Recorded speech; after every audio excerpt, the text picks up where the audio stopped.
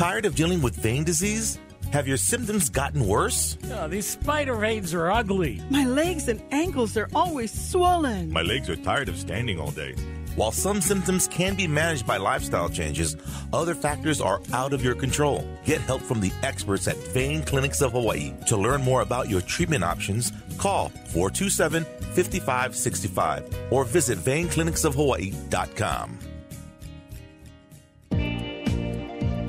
Aloha, Hawaii! It's time for the Vein Clinics of Hawaii radio show. Their team's approach to diagnosing problems and developing solutions and treatment plans are beyond compare. So let's get started with your host of the show, Mike Buck, and medical director, Dr. Randall Juliff of the Vein Clinics of Hawaii.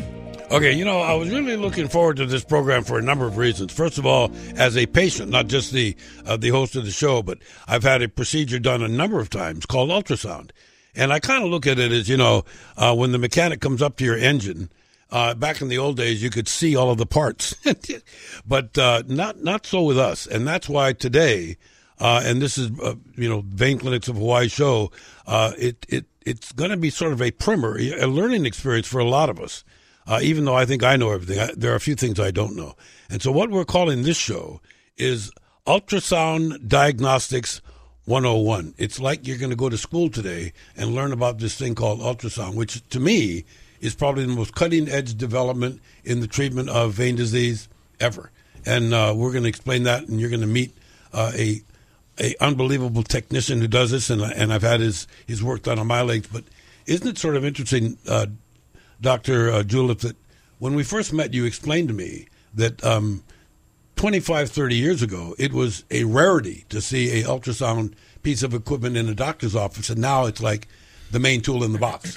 Yeah, there's so many different special medical specialties that use ultrasound in one way or another. I mean, we use it very, very extensively because it's such a good modality to evaluate blood vessels in general, whether they're arteries or veins or whatever. But it has made our job a lot easier. But yeah, you're right. Before 25, 30 years ago, ultrasound really wasn't being used much at all. And especially in the vein world, we had real cumbersome kind of tests that we had to do that didn't really even show exactly what was going on. It was sort of implied information based on pressures and volumes and et cetera. And again, it was cumbersome and difficult for the patient and difficult for the person doing it. But then ultrasound came along. And it just revolutionized everything, and also ultrasound, over a relatively short period of time, over 25 years, the quality of the pictures that we're getting anymore it's fantastic. Well, even the equipment. I want to tell you, Hippocrates. We talked about this a few programs ago. Yeah. If one of these guys was able to leap forward, back into the future. And walk into your office and not just the ultrasound, but everything that you do. Yeah. They say, holy, this is very unfair. Yeah. We had to do a lot more work than you guys have to do. Right. Okay, so talk to us about at what point in time you incorporated this tool into your practice. Well, we've always used ultrasound, and I think just in general, over the course of my professional career, when I was in training, ultrasound was definitely there, and I mean it was being used more and more. But I think just the utilizing the improved technology year in year out, but. And not only for us, ultrasound is being used diagnostically in so many different situations, and it often doesn't need a highly trained technician. Although for the stuff we do, we need a highly trained technician. But the other day we were talking about the use of ultrasound in the emergency room, to evaluate trauma. This is the ultrasound machine can be used by the physicians in the ER who are not necessarily trained in ultrasound, but the machines have gotten so good, but it gives them the information that they need to figure out what they need to do immediately for a patient who's had a traumatic injury. I've explained it as being it's like X-ray on steroids. Yeah. Because there's certain things that you just can't see in an X-ray, right? Right. And there's certain things that you can see with ultrasound that you'll never see in an X-ray. Yeah. Okay, so first of all, you're going to introduce us to Mike in a minute. But then also, I think that one of the first things we want to jump into, the different, we talk a lot on the program about veins and arteries. Mm-hmm. And there's a lot of confusion about that, isn't there? What are those things? Well, yeah, a lot of people use the term vein for everything, for every type of blood vessel. But a lot of people know the difference, but have a kind of a vague understanding. But, the basic difference is that arteries carry blood from the heart to the body, all over the body. And veins carry that blood back after, the blood has been processed and the oxygen is taken out and all that sort of thing. Okay. Introduce me to Mike. Okay. Mike? This is Mike. Okay. This is a true Mike and Mike show. And actually, it's kind of neat, Mike, because since the last time you were on with us quite some time ago, I've been in for treatment a couple of times where you've examined me. And that was one of the first things that I wanted to do as a practitioner, as a technician. Obviously, learning the difference day one between an artery and a vein is important. Does it really jump out? Is it that easy for you as what you do to know this is an artery, this is a vein? Yeah, I mean, even though the arteries and veins are a lot of them are right near each other, you are able to tell the difference pretty immediately just by glancing at them. There are a lot of differences, believe it or not. Mm-hmm. Yeah, but I mean, I'm a lay guy, and you've shown me which is which. They are different. Very different. Yeah, now, also, let's what Doc was saying earlier, and you could expand on it a little bit. The arteries that are the blood that's coming out of your heart is going into these arteries and spraying through your whole system, right? Yeah, so your heart's pumping the oxygenated blood out through the arteries, and then your arteries are delivering the oxygen and the nutrients to all the different tissues of your body. Then arteries become capillaries eventually, and the capillaries is where the exchange of nutrients and waste products takes place. And then the capillaries become the veins, and the veins are where the waste products like carbon dioxide get expelled. The veins take the blood back to the heart, then into the lungs, and then you exhale the waste products, and then it goes back into the heart again after it's oxygenated, and then back into your circulation. Yeah, but what I think is pretty cool is as the technician, you can see it travels in a certain direction. In other words, down is the arteries, up is the veins. Yeah, that's the most obvious way to tell the difference. Except when the up isn't working so well. So let's talk about that. How do you see that? Well, okay, so the arterial blood is pumping down. The directions are different. But the arterial blood flow is pulsatile. Your heart's pumping it. It's got a rhythm to it usually. And the venous flow is very phasic. Your heart's not doing all of the work in your venous system. It's mainly your muscle contraction, like your calves, and your respiration that moves the blood along in your veins. So if that flow is not working too well, there's a number of different ways that we can tell.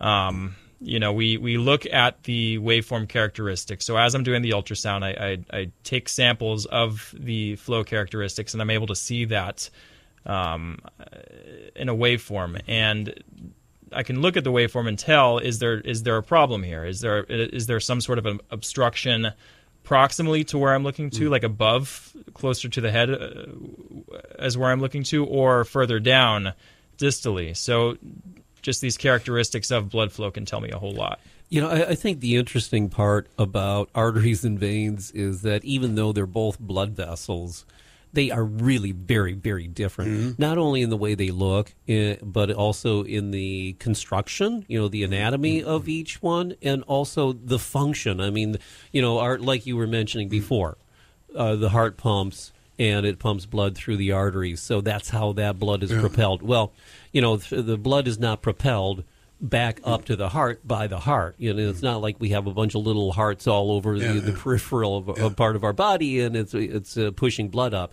So blood movement through veins relies on something completely different. And Mike alluded to it before. and that is that it relies on two things. If they're working normally, and that is those tiny little one-way valves that we have that keep the blood moving upward, and also muscle contraction. You said something earlier, and that was, gang, I hope you get this. You go to veinclinicsofhawaii.com, and you got other questions. By all means, there's now a vehicle which you can get them, and we can get them out there.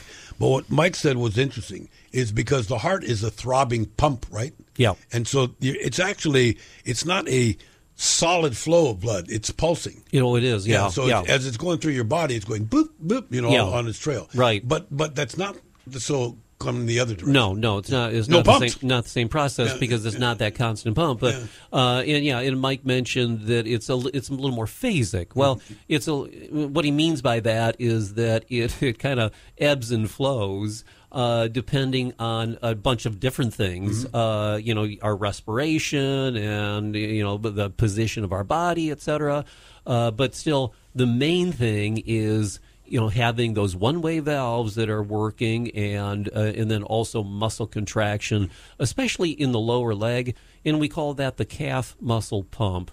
And the reason we call it the calf muscle pump is because that's the pump that's the main pump that makes blood flow through veins, especially in our legs. And what's happening there is that the calf muscle contracts when we're walking and whatever, doing whatever. Calf muscle contracts and it compresses the vein. And so when that vein gets compressed, as you might imagine, the blood in that vein has to move somewhere. It's going to move either up or down. And if those one-way valves are intact, then it's going to move upward in the direction that it should be moving, back up toward the heart. Yeah, and it's pretty interesting. And Mike, I don't know if people understand at what point in time the first ultrasound diagnosis is required. I mean, if you come to Vein Clinics of Hawaii, you fill out you get your own little iPad that lasts you, and you fill out all of these things. Then it comes to you all to decide what's next. How important is it to get that early assessment in what you do of a new patient? Well, it's important for us to know what type of symptoms the patient is having. That way we can determine whether or not they should have a venous ultrasound. If the symptoms match up and we think, there might be some sort of problem in the veins, then that's when we will go and do the diagnostic ultrasound. Yeah, and Doc, when you sit down with somebody that's had that, how valuable is that in sort of trying to identify where this patient is in the stages of venous disease? I mean, it helps us tremendously. Yeah. The first question is when people come in with symptoms related to their legs, it could be a number of different things. It could be either venous function, or it could be a lack of normal arterial function, or it could be, muscle, joint, bone kind of problems, and then, other things, nerve issues, et cetera. So, our first question is, what is causing these patients' symptoms? Now, most of our patients are pretty selected out already just by, hearing us talk about the symptoms of venous disease, et cetera. But, occasionally we have people come in that they don't really know, and we don't really know until we do, the proper evaluation. So the first question is it vascular? Is it muscular? Is it neurologic? If it is vascular, then is it venous, or is it arterial, or is it lymphatic? We've talked about, lymphatic problems in the past too, also. But so the way that Mike looks at arteries and veins, because their function in their anatomy is very different, the way that he looks at it is very different. Yeah, that's right. I want to get stuck into that part of it. In the way that, the things that he's looking for on the ultrasound are going to be very specific to, what are the things that cause abnormal vein function? What are the things that cause arterial abnormal function? And how do we look at that with ultrasound? And Mike would probably be better to answer that. And Mike, that being said, and I like that, at what point in time, because you made decisions on why you're doing this specific, why you're a technician with this specific application of it. So I'm guessing that when you look at it, that you're able to differentiate the disease. I mean, for instance, the same thing happens in the veins and the arteries? No, we look for completely different things in the arteries and the veins. With the veins, we're usually looking for two different things. We make sure that There's no blood clots inside of the veins. And then we also check for something called venous insufficiency, and that is a disease of the valves, these one-way valves that we've been talking about. When the one-way valves stop functioning the way that they're supposed to, the blood will fall backwards, and it'll go the wrong way, and that's what causes these symptoms that patients present with most of the time.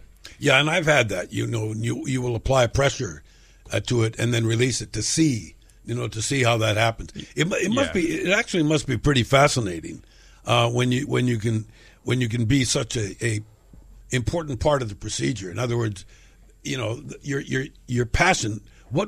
Just back up a little bit so people can understand why you decided to get into this specific application of ultrasound.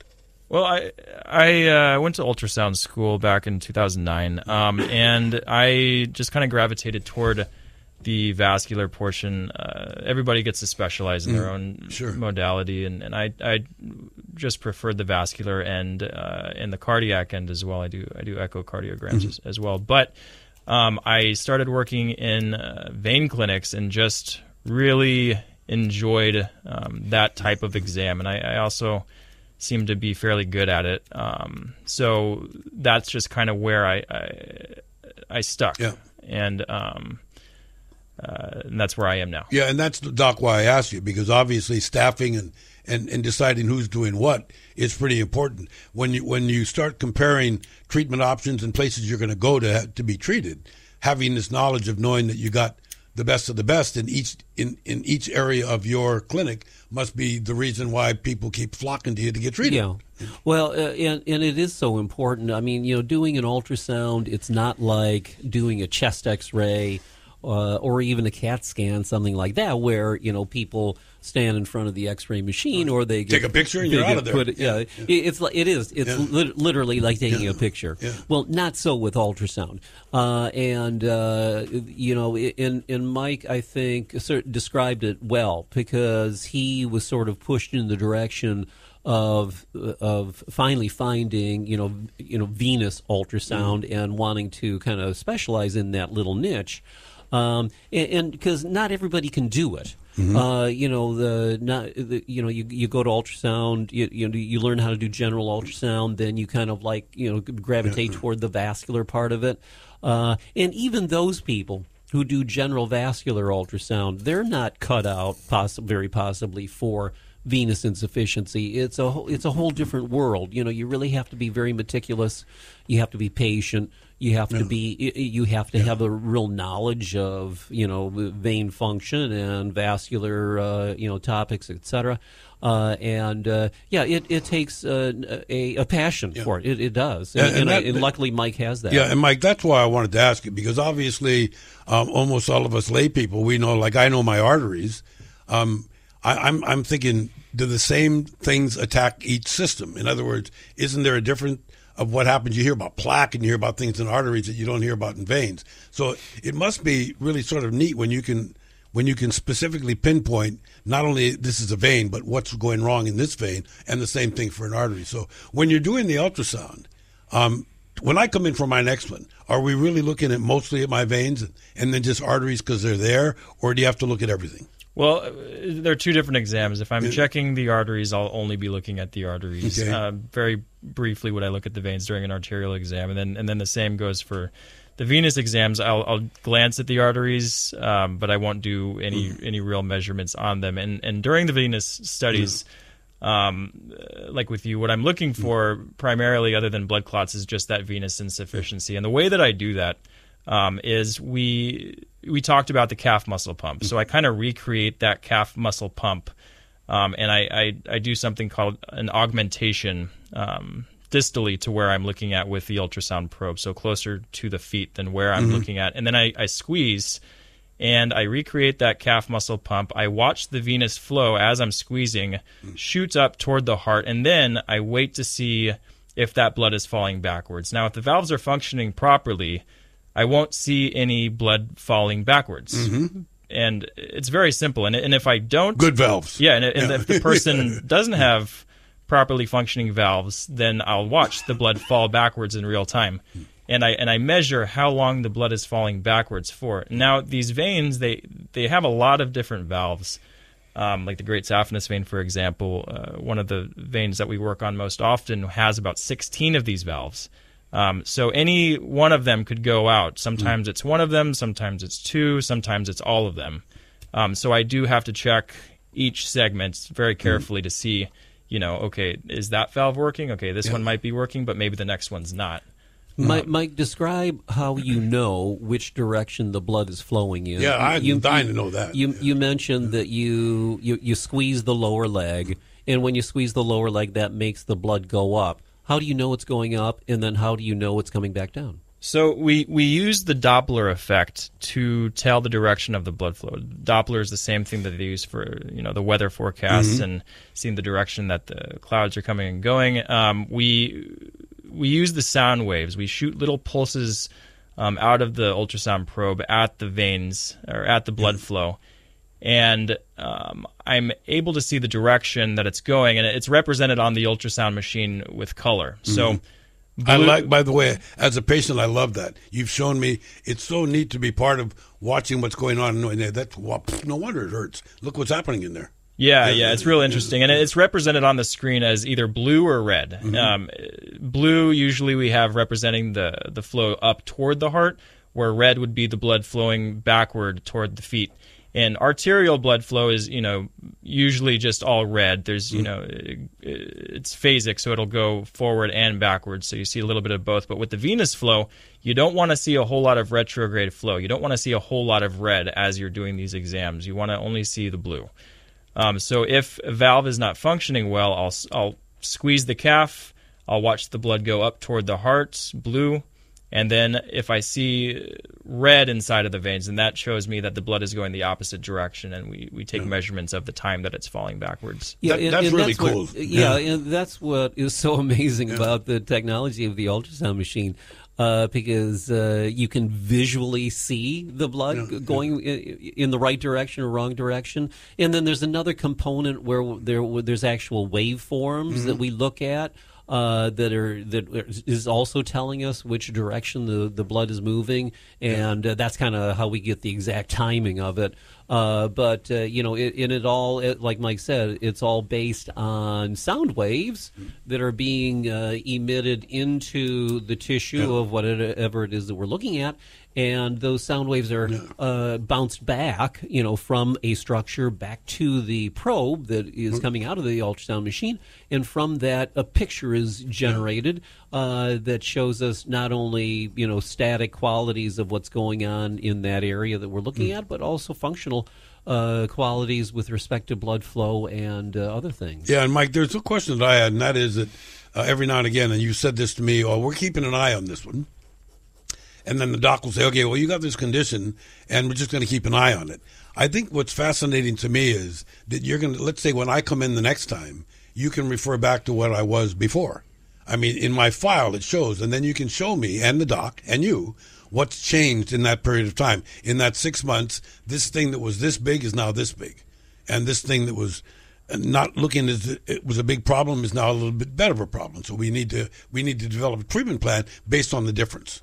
Yeah, so venous disease is a progressive disease, so meaning it does get worse with time. So if we do an ultrasound 1 year and we decided not to do treatments at that time, then I could check again maybe a year later, and I could watch to see how much the disease has progressed. I could compare the measurements that I had, the ultrasound that I had a year ago with the one that I'm doing now, and I can see how much it's progressing in that time. And then also on the other side, I'm able to see the improvements as well.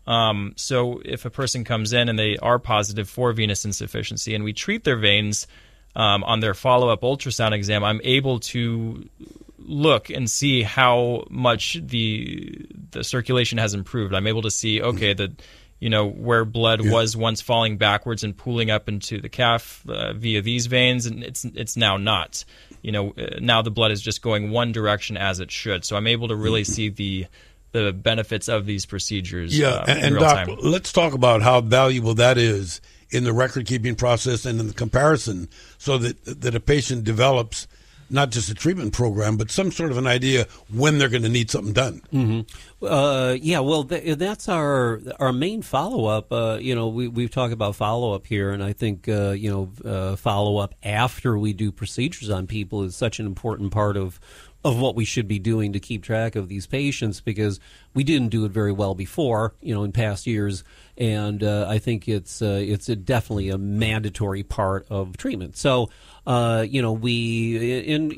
do these periodic, what we call surveillance ultrasounds, and basically that's it. Mm-hmm. We're comparing, where that patient is now as compared to where he was 6 months ago or 3 years ago or whatever.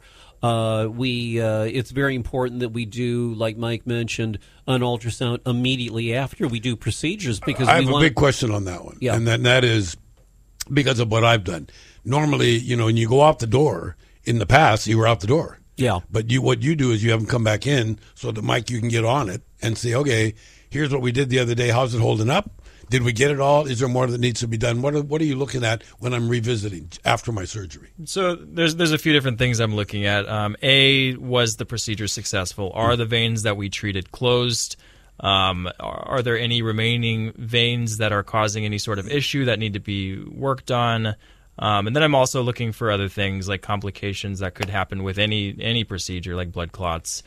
Just making sure that everything is looking good and the way that we want it to after these procedures are done. Yeah, and Doc, that's pretty interesting, because I do know that that's what sets a lot of places apart, depending on not just the equipment you have, but who's running it. Sure. And how their communication is with the doc and the technician. Yeah.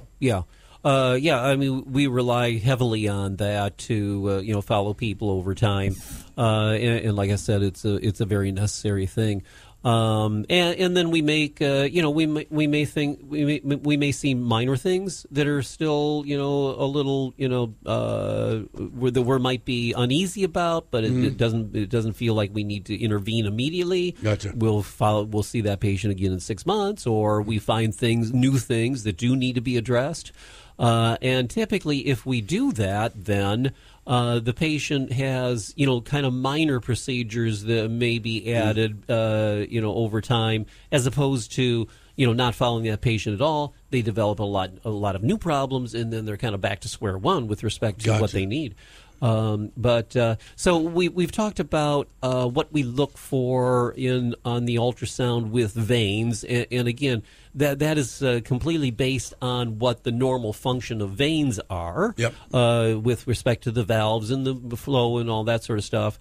Then now we also look at our arteries. And because arterial function and flow patterns, et cetera, are completely different, it's a whole set of other parameters that we're looking at with the ultrasound machine. Is a whole different, problem that we're looking at. A lot of people will come in and we're treating their veins, and they say they make some comment about, you took care of that blockage in my vein.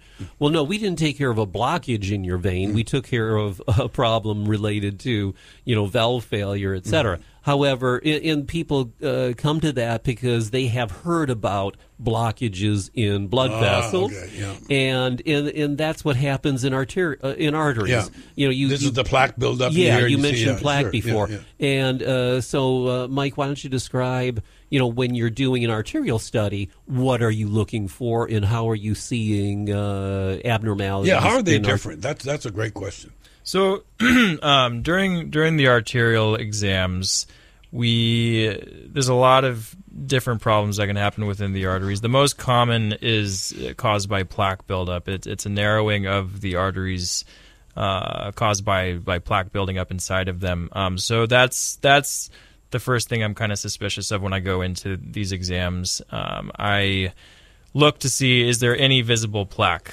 Sometimes there is, sometimes there isn't, and then what's more important during these studies, when I'm determining whether or not there is any sort of obstruction caused by plaque, is looking at these waveforms. So we sample the blood flow, and a waveform is produced, and depending on the health of the artery, the waveform could be, completely normal. It could be triphasic. I can see that it's got these certain characteristics that we look for, or is it abnormal? If there is like a proximal obstruction, any sort of narrowing of the blood vessels above where I'm looking at, then it'll affect the way that the blood is flowing, and that'll be represented on these waveforms. And if there's any sort of obstruction distally, like further toward the feet than what I'm looking at, that'll also affect the way that the blood is flowing through these arteries. The differences between a healthy artery and an unhealthy artery can be pretty minute. I mean, you have to look for these tiny little differences in the arterial flow. And now a lot of times it's very obvious. Like sometimes I'll go in and I'll take a sample of a certain part of an artery, and you'll see like, okay, this guy definitely has an obstruction going on proximally. So like we need to figure out what it is. If the problem is like exactly where I'm looking at, like if I'm looking at the spot with the narrowing caused by the plaque, then I measure the velocity of the blood going through that area. Now, if you think about the arteries as like a hose, and if when you pinch a hose, the water will start coming out of the hose faster. It's because you're making the space that it needs to travel through smaller, therefore the velocity needs to be increased. So that's the same sort of idea that's happening inside of your arteries. If there is a narrowing, the blood will start going faster through there just to maintain the right amount of blood flow going through. And we can also take measurements on the velocities, and that can tell us a whole lot about how bad this disease is. And Doc, one of the things that I think is really neat, I said this earlier, and you can explain it between the two of you, is that right now we're talking about Mike doing diagnostic stuff to prepare for you to take a look at so you can do treatment. But aren't there, and this does not mean that there's an ultrasound technician in your operating room every time you're operating. But there are times when that is the case, and it was with me. How does that help the doc in the actual treatment? I mean, in the actual procedure to have that technician able to give you a look at exactly what's going on as you work. Yeah, that's fascinating. Well, it's important because we have to be able to see where the veins are and the blood vessels are in order for us to do what we do with respect to. Usually we're doing procedures where we have to access the vein, meaning we have to get into the vein, and it's not we're not doing that blindly. We're using the ultrasound machine now. We're using the ultrasound machine in a very limited fashion, and we're watching typically a needle that we're using to get into the vein, and then we pass a wire, et cetera, et cetera. So. We use the ultrasound machine not only diagnostically, but also we use it in nearly every case that we do. But it's a much more limited fashion that we're using it. We're not looking at flow patterns or anything like that. But getting back to arteries, I just wanted to talk a little bit more about that. And Mike, maybe you can talk about how can you visualize plaque just using the ultrasound? Yes, you can. And what do you see? If you're looking at an artery and you come upon an area that has that plaque process going on, what are some of the things that you see on the ultrasound? So the arteries, inside of the arteries, there's only supposed to be blood, right? And the blood is represented on ultrasound as black, meaning there's nothing within that vessel that's bouncing the sound off of. Now, when there's plaque inside of the artery, you'll see echoes within the vessel, and those echoes can vary in different shades of gray and white. The whiter it is, the more calcified, the harder the plaque is. Usually, the longer it's been there. The newer plaque, the plaque that hasn't been there quite as long, will be a darker color. So you can see the plaque visually. Sometimes. You run across plaque that is very fresh. It's very soft, so there's not a whole lot of echoes, not a whole lot of density to it. The more dense the plaque is, the whiter it is. So sometimes there's not a whole lot of density, and it'll be completely black, and it'll look just like the liquid blood that's inside of it. So you have to rely solely on the Doppler measurements that I was talking about earlier to look at the flow of blood to determine is there a narrowing of blood flow at this segment. Yeah, that's what ultrasound is so nice because we're able to visualize vascular structures in a couple of different ways. I was talking before about taking a photograph or a chest X-ray or a CAT scan where it's sort of a static picture of whatever it is that we're looking at. We can do something similar with the ultrasound machine. Just like Mike was describing, where we call it a grayscale kind of image, where we can see the wall of the artery, and we can see, especially when people develop plaque, often there's calcium inside that plaque, and calcium lights up tremendously on the ultrasound machine. So that's one of the signs that Mike might be looking for to identify plaque. And then you can also see just general thickening of the wall of the artery. So often we can just visualize that plaque in an artery just by looking at it. Well, then we verify it by looking at those flow patterns that Mike was describing. And in the analogy of the hose is a good one, because what we're looking for is elevated velocity of the blood going through an area that is decreased in its diameter, and that the blood is going to increase in velocity. It's kind of like holding your thumb over the end of a hose. Well, I mean, obviously, and where that is, I mean, all of a sudden that pressure is dramatically increased. Well, not necessarily pressure. It's the flow. That's what I meant, the flow. So we can measure the speed of blood going through that little blocked area, and that elevated velocity is what confirms by ultrasound that there is a significant blockage in that artery, and then we decide whether something needs to be done about it or not. Okay, here's what I like, gang, and you're gonna learn this because it's fascinating. Like I said, there's no such thing as a dumb question. If you want something answered, of course, Mike talking about ultrasound today, we are doing this, but you can always go to veinclinicsofhawaii.com and click on the Contact Us button or Info button and get your questions answered about this. Because I think, once again, and I'm totally fascinated about one thing that wasn't on our sheet today, Mike, but I remember it, and that is when, as a patient, I'm lying there and you're doing your treatment of me or my diagnostic, and there's all of these neat sounds going on. There's these squishes of this, and squishes of that, and I don't know if that's just for me to entertain me or if that's really going on in there. Isn't that though dramatic when you talked about a pressure point and when you're making things, you apply the pressure and then you release it to look at whatever you're looking at. It makes a noise. Is it really a noise? So it's not the actual noise that's going on inside of your vessels. Yeah. It's the machine's representation of the flow, and you can learn. The higher the velocity, the louder it'll be.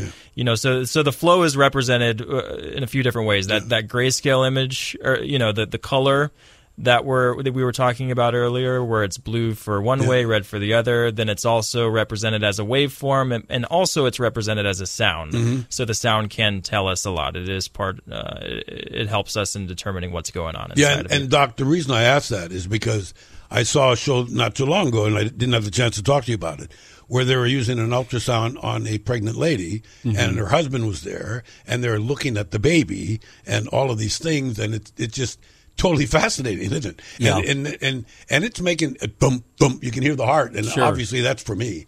But isn't that also another reason why when patients come to Vein Clinic of Hawaii, that they are part of they're a contributing member of the procedure just by being involved. Well, I think we try to get the patient involved because not only is it fun for them, but it's also it just makes so much more sense to them when we tell them, gee, this is what you have, and then especially when we tell them this is what we should do about it, it all kind of falls into place. But getting back to the sound thing, the sound is not just to impress the patient. The sound, the sound is giving us further information, and I guess that's I don't think about it that much, but that's another fascinating thing about the ultrasound machine.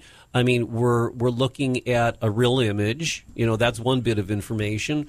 We're looking at flow velocities sometimes. That's another bit of information. We're looking at colors as they change, indicating blood going in one direction or another. And then a fourth bit of information, which is how it sounds. And like Mike just said, if there's a blockage in the artery, that pulsation that we hear, the sound goes up. The volume goes up, sure. Yeah. And so that's just another way that we are able to confirm what we think that we're looking at. So it's a multi-dimensional kind of apparatus that we use, and it's fascinating. Mike, when you're working with Doc in the operating room, every now and again, I do know that either you'll pick something up, or in your case, you'll ask to take a look at something, but I don't think a patient or a listener knows how you rely on this, on how important it is to have that technician that knows what he's or she's doing, and being able to be there as another weapon in your quiver, in your another tool for you. Yeah. Well, I mean, Mike is much better at looking at things and figuring out how to look at things than I am. He's got a much better grasp of that. And it's not unusual at all for me to be maybe doing an ultrasound in the course of doing a procedure and have a question about something, and I go get Mike and I say, hey, what does this look like to you, or how is this different from what you saw before? All those kind of things. It's a tremendous benefit for the patient. But one other thing that I wanted to touch on is deep venous thrombosis. I mean, DVT. We talk about that all the time, and I think it would be good for Mike. I mean, that's another thing that we check for in everybody. And maybe Mike, comment on what you look for when you have a concern that maybe somebody does have a DVT. What are the things that you see acutely, and then what do you see, and what do we look for over time? Because another thing that we do with respect to following a patient over time are those patients that come in with DVT, and we diagnose them initially, but then we like to follow them over time to see if is the DVT resolving, et cetera. So what do you look for, Mike? So first thing I look for when I'm checking for DVT is the patient symptomatic? Do they have the telltale signs that they may have a blood clot, the swelling, the redness, the pain? And then while I'm doing the ultrasound, I'm looking at mainly whether or not the vein is compressible. So there's a couple things that I'll touch on. So is the vein compressible? Usually the veins are able to collapse completely when you apply some pressure on top of them, unlike the arteries. So the veins are very elastic. There's not a whole lot of pressure in them. Not as solid maybe as a vein, artery rather? Correct. Well, yeah, there's more pressure in an artery, and an artery has that it has a thicker muscle layer within the walls. The veins usually will collapse if you put pressure to them. If there's a blood clot inside of the vein will not collapse all the way because there's that blood clot within it, preventing it to collapse all the way. So that's the most obvious way to tell if there is a blood clot. And then you can also see it visually without compressing it. It'll be more gray inside of the vessels, and depending on how long the blood clot has been there, it'll have different shades of gray. A lot of times it'll, if it's very acute, if it just happened, it'll be more black. If it's been there for a longer time, it'll be denser, and it'll appear more whiter or a lighter shade of gray. And another way that we check is we look at that venous flow again. So sometimes there's a blood clot in an area that we can't really see. So we have to rely on the flow of blood to tell us if there's any sort of obstruction within that vessel. So if I'm looking at your femoral vein, like in your thigh, and I think that there may be a blood clot further down, like toward your knee or toward your feet, I'll be able to do another one of these augmentations where I squeeze the calf and I shoot that venous blood up. And I watch in the thigh at the femoral vein as I'm doing the augmentation. Now, if there's an obstruction somewhere in between where I'm looking at the thigh and where I'm squeezing, then that'll affect the flow of blood where I'm looking. So if there's an obstruction, then I won't be able to see that blood shoot up within the vein. So that's like, hinting to me that there might be some sort of obstruction somewhere between where I'm looking and where I'm squeezing. Are you sometimes as amazed as I was when Doc told me a while ago, but you see it as how big some of these clots can be and how much of that space they take up? I mean, they're not just like a little thing on your hand that's clotted up because you got a needle poke. Aren't some of these things rather big? Yeah. Sometimes, it varies. Sometimes the clot will only be like 10% occlusive. You'll just see a little bit of clot lining that vein wall, and then other times it'll be like just totally occluded, where there won't be any blood flow through the vein whatsoever. The vein will be dilated; it'll just be completely full of thrombus, and it can also be very long too. It could extend down your entire leg into your abdomen. That's amazing, Doc. We've talked about that, Yeah. But interestingly enough, Mike, I don't think people know. We talk about valves all the time. Do clots always stop or start at a valve? Go ahead. Well, Yeah. Oftentimes they do. A lot of times that's where the clots originate. Can they be not near a valve? Yeah, It's absolutely. all by itself. There's a few different things that can cause a DVT. One of them is stasis. So if you're sitting around for a long time, not moving around, that you're not pumping that calf muscle, then the blood stays still. Kind of like when you cut yourself and the blood staying still on your skin, it'll coagulate, and that can cause a blood clot. Injuries can cause a blood clot if some people are in a car accident, and that'll cause a DVT. Then a history of a DVT is also another risk factor for having a blood clot. Once you have a DVT, a lot of times there will be just chronic clots within that vein that's not going to go away, and those red blood cells like to attach themselves to that old blood clots, and that can start a brand new, fresh blood clot at that point. You see that a lot? Not uncommonly, yeah. And yeah, that's true. Once you've had a DVT, your risk for DVT goes up. But getting back to the valve issue, people who develop DVT, and if it's fairly extensive, obviously it's going to affect valves in one way or another. And it's kind of interesting. I mentioned that we follow these when people come in with blood clots. We follow them over time, and it's we put them on blood thinners, and then we follow them. And the blood thinners are not meant to dissolve the clot, because that's not a medication that's going to dissolve the clot. There is medication out there that will dissolve clots, but routine blood thinners do not.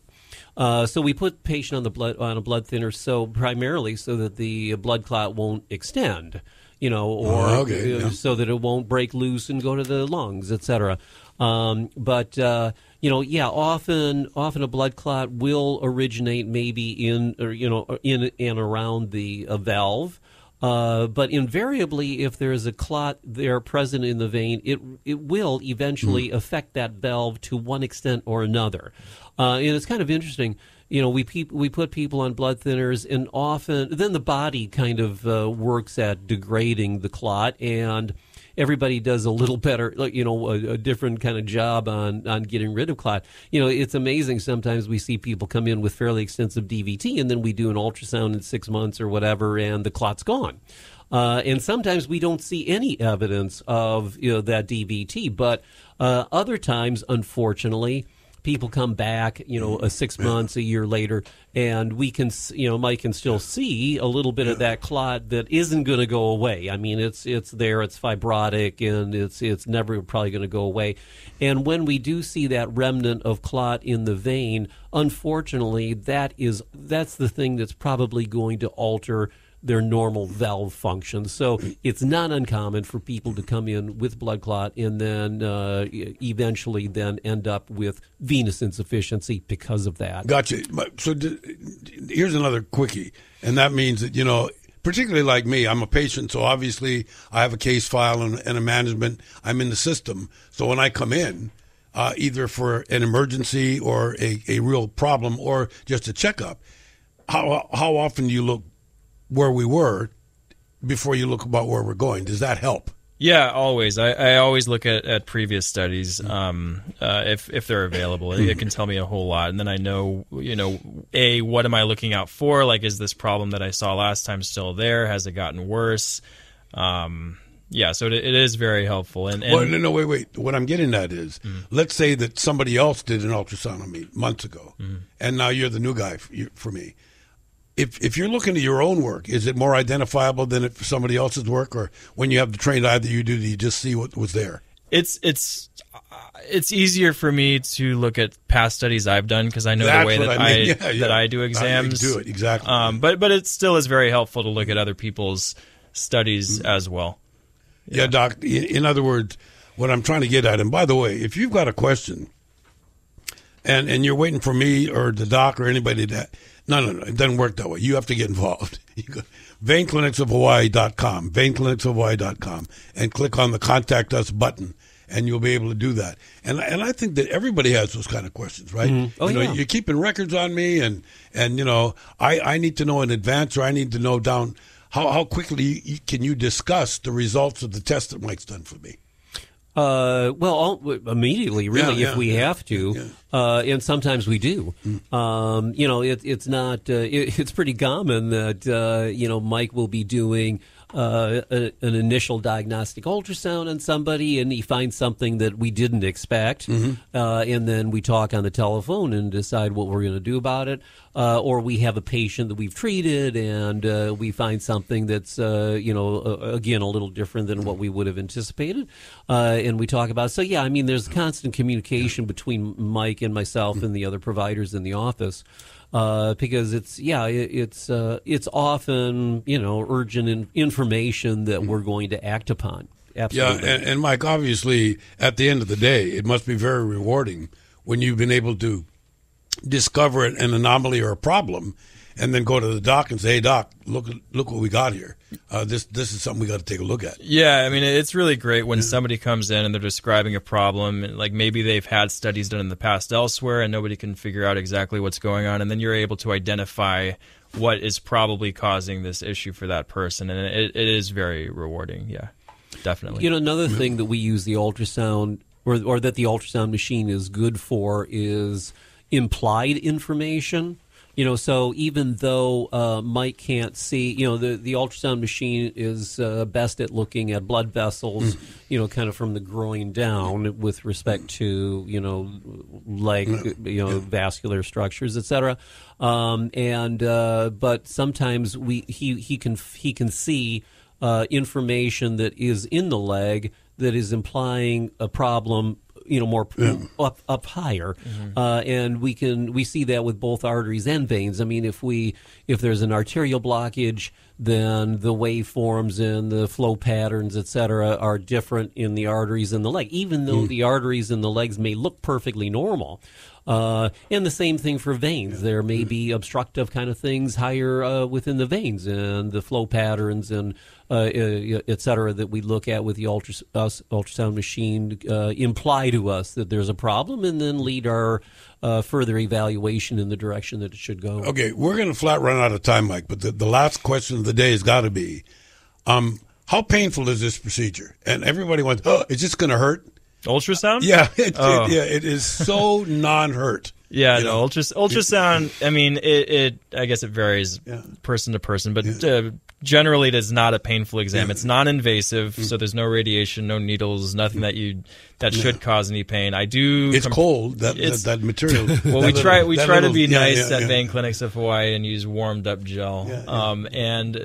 So usually it's a pain-free exam.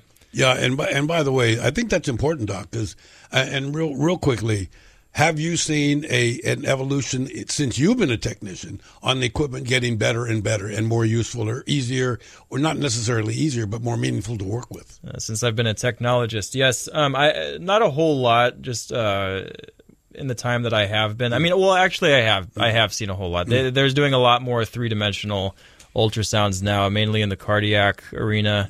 But ultrasound is really just progressing pretty rapidly. And I mean, soon you're going to be able to do these things on your phones and just get the same amount of information, on that as you are on these big hunky machines. Yeah, that but we're remember, if attorney represents himself, he's got a bad client, right?